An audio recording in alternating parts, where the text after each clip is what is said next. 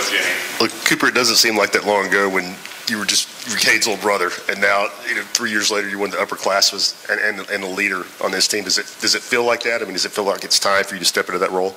Yeah, right. I would say probably around like the end of the bowl game, going into winter workouts, is kind of when I started to feel it. It's kind of always kind of hard being like a leader when you got an older brother in the room. So kind of him stepping away and me kind of trying to fulfill that role a little bit. Yeah. Jimmy, and then we'll go to Kelly in the back. Cooper, what are the key ingredients to being a good center? Oh man, that's a tough one. It kind of depends on your body type and everything. But for me, I like to use my intelligence and athleticism a lot. I think that's what wins me a lot of my battles. So I think if you can get as strong as you can get, and then kind of win with your mental game. If you're kind of a smaller guy like me, I think you'll be fine. Go ahead. Hey Cooper, Coach Ellerby mentioned that you had a good off season. What did you work on in the off season heading into camp? Biggest thing was just weight room, getting bigger and stronger every year. So kind of getting to be an upperclassman, you got to kind of take on a bigger role in things. So leadership too, but the main thing was just getting stronger and bigger. Wes? Cooper, I guess how good is it, knock on wood, how good does it feel to be healthy right now, and what's it been like trying to fight through some things the past couple of years and play some games that maybe you weren't capable of playing your best? Yeah, right. I think the biggest thing for that is just, like I said, in the summer, you got to work really hard, build your body up, and then that'll kind of take care of it. I think it's been amazing these first few days, honestly. You feel really fresh and springy.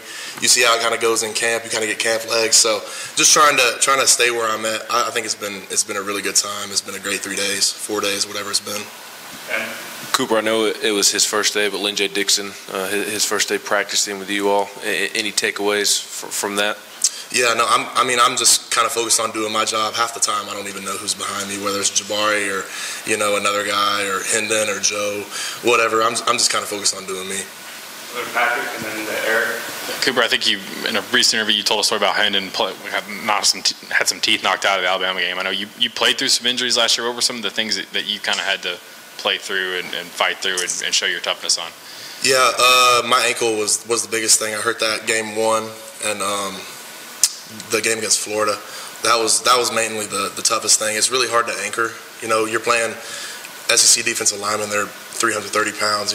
So if you're on a bad ankle, it's kind of hard to do your job at a consistent rate. So yeah, that was probably the biggest thing. Okay, yeah, Coach is in here talking about your toughness and centers having to be some of the toughest guys on the team. How do you kind of balance wanting to show your toughness and not wanting to come off the field with, hey, I can't do it like I normally would? Yeah, you got to know your limits, but I was raised to never really quit, so I don't want to hurt the team, but I'm not trying to come out, if that makes sense. I was raised to finish what you start, so I'm not a guy that wants to quit at all. But if there's a time where you feel like you can't complete your job and you're hurting the team, that's when you kind of pull the plug on that. Eric, and we'll go ahead and then back to Jimmy. Yeah, kind of on that, during that whole process, what did you maybe learn about yourself? I know it probably wasn't an easy season for you just because of all those injuries. I was helped a lot by the thing on my shirt, Vol Leaders Academy. They kind of preach something that I kind of took with me, and it's about servant leadership, and they talked about something called leading from the bench. So whether you're the star player, the worst player in the middle, or hurt or whatever, it doesn't really matter where you are. You can always make a difference with where you're at. So I think kind of finding my role as being in the back more as a teacher and helping out my teammates that were able to play. I think it was cool to find my spot there. Cooper, you mentioned Vol Leaders and being involved in that. How was your trip to Rwanda, and what did you take away from that?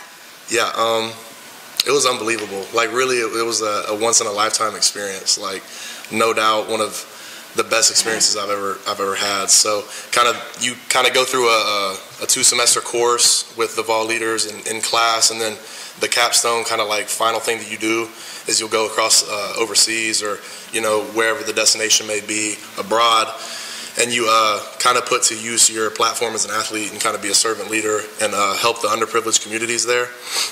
Just seeing the way that they lived, honestly, the people that were in Africa, Rwanda was where we were at, and the way they just had a smile on their face about everything that they did. It was really beautiful to see people like live with their spirit and culture. It was awesome.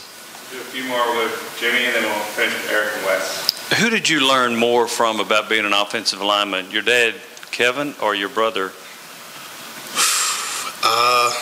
I probably have to say the most part of my life earlier it was my dad, and then probably later it would probably be Cade more. The game's changed probably a little bit since 1994 and everything, so there's a little bit of a gap in some of what he's preaching and what maybe Cade would tell me about what he's learned. So of course my dad thinks what he's saying is always 100% right, but sometimes you gotta kind of feel it out for the situation at hand. But I would say definitely the first most part of my life just learning football is my dad. He helped me a lot for sure. Where do you feel like you've grown? Where do you feel like you're better this go around than maybe this time last year, and certainly as a freshman? Definitely my strength. I feel comfortable now. Like when you're young, especially coming off injury, maybe. I mean, it's really hard as a young guy to be in the trenches, especially in the core, like in the center guard area. There's a bunch of big dudes that are athletic, so it's hard to stop people. Just getting stronger in the weight room every year. I feel comfortable now putting hands on and just lifting dudes up. Last question. Cooper, if going back a couple years, did you have any idea when you got here, just with your size, how you had to play the game? I mean, I know that you probably thought about it a little bit, but being a guy who's not like 6'5", 330 or anything, did you have any concept of how tough physically that was going to be? I probably didn't know exactly how it was going to be, but I knew I was going to be fine. Like going back to his question over there about my dad. My dad instilled kind of a lot of values when it comes to football about how you play the game, and kind of the first thing he always told me was you got to be first off the ball and you got to play harder than everybody else. So I've played that way my whole life. I've always been that type of way. I've been a gritty guy that likes to get in the mix and everything. So just playing hard, and I've never really worried about it. I just let the rest figure itself out. Thanks, Cooper. Appreciate it. Thanks, Cooper. Thank y'all.